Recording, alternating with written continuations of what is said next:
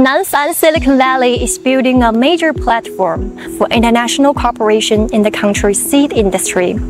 At the forefront of importing foreign expertise and exporting domestic innovations, it will facilitate deep integration of seed resources, technology, and talent. Chinese Academy of Tropical Agricultural Sciences has attracted groups of foreign researchers.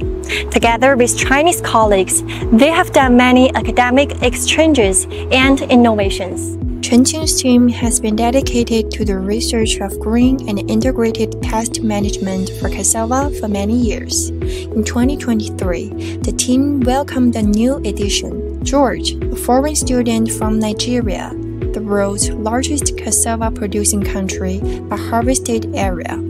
乔治他来自于尼日利亚，尼日利亚是全世界木薯呢收获面积最大的。My student is tackling the Tetranychus decay, a pest that heavily impacts his nation's cassava crops. By merging insect and pesticide resistance studies, we aim to develop cassava varieties that resist pests with advanced technologies ensuring both high yields and green approaches. This effort is key to maintaining the quality and safety of Nigeria's agricultural output, as well as its food and ecological security.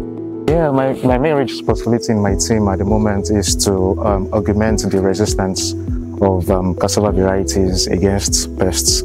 You know, the detriments and the damages caused by pests around the world, especially in cassava, is very enormous, and international cooperation, especially in the seed industries, is going to be beneficial to both countries, and is going to lead to advancements beyond bounds of how to elevate people from poverty and hunger. Over the years, Chinese research institutions have developed new agricultural varieties and technologies that are now spreading across countries like Nigeria, the Republic of Congo, Uganda, and Cambodia, covering over 10 million more.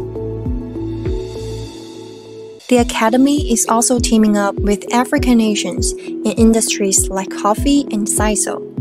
Yi Kexian, an expert in tropical crop disease prevention and resistance breeding, leads a diverse team of international researchers. 目前的话，我们这个团队的话有 My team now has 3 African researchers. One of them is a PhD student from Liberia diving into coffee research. Given Liberia's status as the birthplace of the large bean coffee variety, its coffee industry is vital. Equipped with new techniques from China, he's set to make a substantial impact on Liberia's coffee sector when he returns home.